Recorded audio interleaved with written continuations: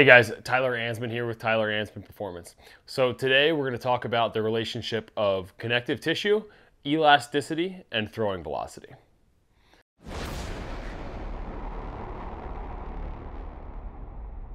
All right, so for a long time in kind of the sport performance field in general, there's been a large focus on kind of muscle-driven movement and kind of like muscle-related output. And that's an important part of the equation, but connective tissue hasn't been getting its due for a long time. So today we're going to talk about how that relates to kind of throwing velocity and overall athletic output.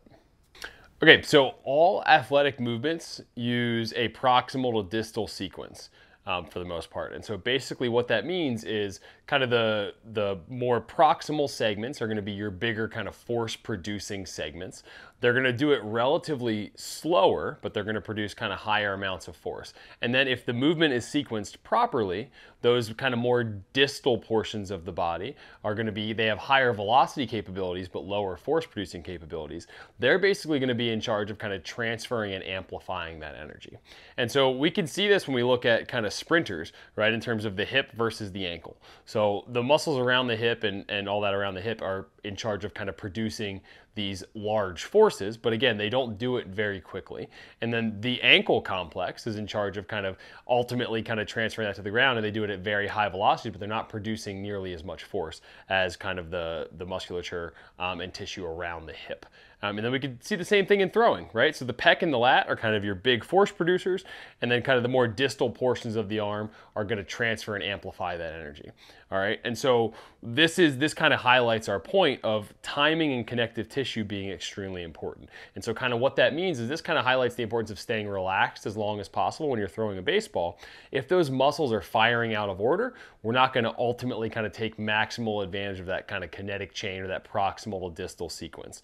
All right, and so for a long time this has been viewed as like kind of a muscle-driven issue, but it's not just that. We know that now, that connective tissue plays a pretty huge role when it comes to this proximal to distal sequence. Okay, so let's define connective tissue. So basically it's meant to kind of maintain the structure and integrity of different kind of portions of the body, all right, kind of broadly speaking. And so in this category we find tendons, ligaments, and fascia. And tendons and ligaments can kind of be further categorized kind of under this fascia umbrella, if we want to think about kind of everything in that realm as being fascia, all right, which we're going to for the purposes of this. And so kind of for a long time, it was kind of just viewed as like a structural tissue, but now we kind of understand that it's really important for kind of transferring and amplifying energy as well as proprioception, all right? So there's kind of a lot of proprioceptors in fascia. And so it really is important in that realm as well. And so what we kind of see when we're talking about connective tissue is like, why is this so important for throwing velocity, is this reflexive return that we get when we kind of properly utilize this connective tissue in terms of kind of getting this stretch and then return, or this kind of storage and then utilization of elastic energy, is what we get from this reflexive return is greater in both velocity and force than we could get from volitional movement. So if we can utilize connective tissue correctly, we're talking about a much greater potential for throwing velocity than we have if we're looking at it just purely as a muscle-driven movement. Okay, so let's define fascia a little bit more specifically. So Robert Schlepp, one of the world's experts in fascia, not positive that I'm pronouncing his name exactly correctly, so I apologize for that, defines it as kind of a body-wide tensional force transmission system made of these fibrous collagenous tissues, okay? So basically fascia is primarily made of collagen, and what it basically does is it kind of wraps everything in the body like plastic wrap. So it goes around organs, it connects bone to bone, connects muscle to bone, all of these things, and it kind of has this body-wide kind of tensional force transmission kind of property to it, where everything kind of goes through this, all right? And so kind of within this, fascia has three main properties, right? Viscosity, plasticity, and elasticity. All right, so what do we mean by viscosity? Well, fascia is primarily made up of collagen and water, so hydration is a pretty important factor when it comes to this. So well-hydrated fascia should glide over itself, right? And fascia that is not well hydrated, right, is going to kind of get a little bit stickier and gunkier and that kind of stuff. And this has important implications for kind of movement and movement restrictions, which obviously can impact throwing velocity and all of that. All right, so plasticity. So this just means that fascia is extremely adaptable.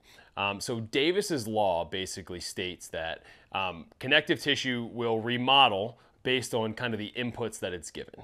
All right. So this is really encouraging because it means that even our less kind of elastically inclined athletes can get better at this if we give them the correct inputs to force this tissue to kind of adapt the way we want it to. All right, so elasticity. So fascia can store and release a lot of elastic energy. And so kind of as we discussed before, this is really important because these kind of elastic and reflexive recoils, they happen faster and more powerfully than volitional movement does. So we really want to make sure we take advantage of this property of fascia.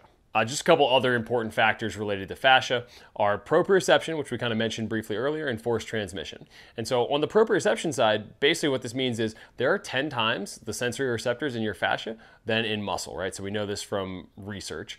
And then kind of on this side, if we don't train fascia properly, proprioception kind of basically means like understanding where your body is in space. So if we're not training it properly, then there's going to be some implications for how good your movement is and adjustability and kind of all these other factors that are really important to kind of throwing a baseball effectively. And then, so on the force transmission side, basically what this means is that this connective tissue is kind of helping transmit force throughout the body. This is kind of the whole concept behind Thomas Myers anatomy trains. Okay, so let's talk about the performance factors. All right, so we kind of know, based on everything we've talked about today, that it's not just kind of maximal force production capabilities that kind of make your ability to throw a baseball really hard, right? It's other factors as well. So it's not just that, it's how quickly can we produce this force. It's how well can we transfer and amplify this energy, right? It's kind of all of these pieces together. When we're asking somebody to throw a baseball really hard, we're asking them to move through these really extreme ranges of motion and transfer this energy efficiently so we get this really kind of high output at the end of this. All right, and so for that to happen, we need kind of these contractions to happen, these accelerations, these decelerations, these relaxations. All of this kind of together is really what we're talking about when we talk about kind of the role of connective tissue. And so if we don't have this well-hydrated tissue that we've kind of trained specifically for these demands that can store and release a ton of elastic energy, we're really not going to maximize kind of our output of our bodies, right? And so kind of the main factors that we're going to discuss: timing, range of motion, stiffness, and reflexes, and kind of how these relate to the connective tissue. So in order to kind of take advantage of the stretch shortening cycle, athletes kind of must be able to kind of store and utilize this elastic energy. And so kind of where that's coming from is kind of this deformation of our elastic tissue. So muscles, fascia, those kinds of things. And then when it returns to its original length, right, that's kind of where that's then utilized. All right, but this energy can't be stored indefinitely, right? So in the human body, we're kind of talking about somewhere between 120 and 150 milliseconds when we're talking about kind of the half-life of a cross bridge. And so what this means is if this isn't timed effectively, we're not going to kind of maximize the output of this. A lot of that energy is going to be dissipated as heat. So timing is a critically important thing, kind of like we talked about here with the proximal to distal sequencing. If we're getting things out of order, or if things are taking too long, we're not going to maximize the output here. All right, so range of motion is, at least in some cases, kind of pretty obvious when it comes to the pitching delivery, because we're asking guys to go through some pretty extreme ranges of motion when it comes to this, and that's for a few reasons. But one of the things to kind of really consider here is length-tension relationships, right? So every muscle has kind of an optimum kind of length-tension relationship that exists, right? So either kind of too short or too long, and we're not going to maximize the number of cross bridges, so therefore kind of force that it can create. All right, so what we kind of know about this is that we want to be in an optimum range for muscles, but what's kind of important to remember is that the longer we can get to, the more we're going to be able to kind of stretch those passive elements, right? So the elastic elements, the fascia, the connective tissue, all that kind of stuff that we're talking about today. The deeper range of motion we get to, the more this is going to get stretched, the more elastic return we're going to get to it. So we may be incentivized to kind of change that length-tension relationship to be kind of towards a deeper range of motion. All right, and so we also know from research that if muscles are kind of biased towards a shorter range of motion for that length-tension relationship, they may be more likely to kind of be vulnerable to injury. All right, and so we can kind of think about this in terms of what's optimal for a pitcher if they have if they're going through this extreme range of motion through kind of horizontal abduction and retraction, and their pec is kind of biased towards it's optimized towards a shorter length tension relationship, then we're not going to be able to produce a ton of force from those deep end ranges of motion. So we may be getting something from the elastic tissues, but we're not going to be getting a lot of muscle force from that. So that's not great. All right. The other side of this is that if we only go through that optimized range of motion for a guy who's kind of optimized towards a shorter length tension relationship, then we're not going to maximize that elastic return. So there are some things we can do on the training side to kind of change this length tension relationship. And that's why this range of motion is kind of an important piece to consider when it comes to kind of maximizing your utilization of connective tissue. So kind of our next important factor to consider is stiffness. All right, so we have kind of two sides of a coin here with connective tissue. We have stiffness and compliance. All right, so, compliance, a more compliant kind of connective tissue will require less force applied to it to get the same deformation. A more stiff tissue, right, will require more force to get that same deformation.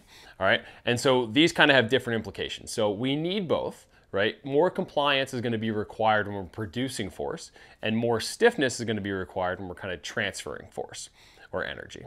All right, and so we can kind of see this if we're thinking about kind of being into that back leg and producing force when we're pitching. There's going to be more compliance, right? Bigger range of motion. We're taking more time to kind of do these things.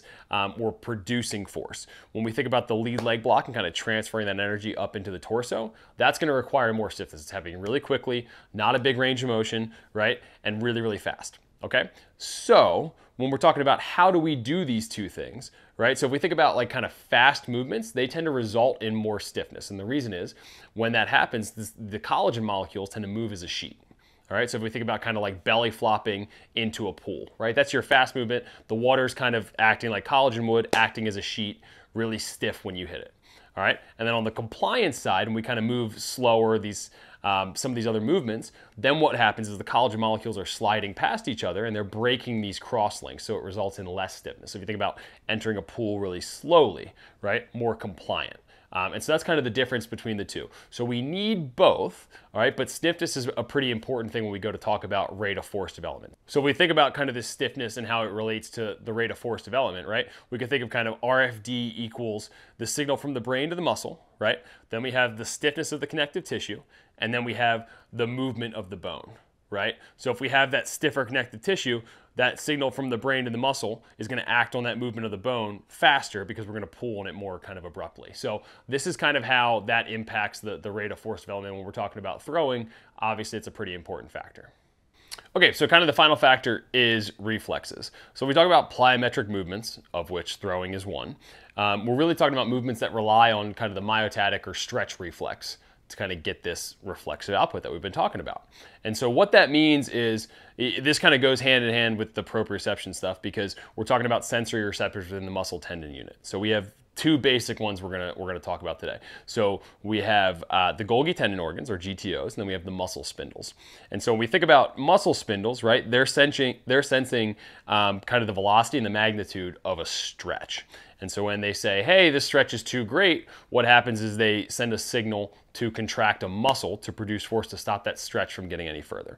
So if we think about kind of like dropping off of a box, like for like a depth jump, right, we're getting that sensory kind of output of that myotatic or stretch reflex. And what's happening is that muscle's turning on really quickly and it's enhancing the output of that concentric action, okay?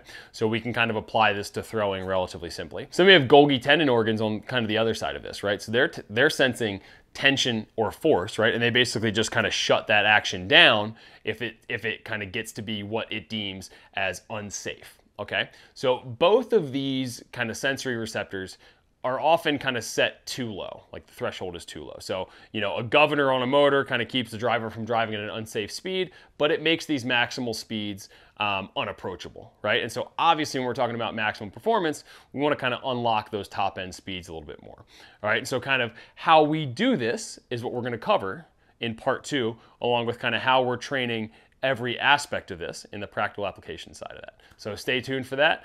Thanks for watching. If you got something out of this, please subscribe. Feel free to comment below. If you got questions about training or want to reach out about remote or in-person training, shoot us an email. Thanks.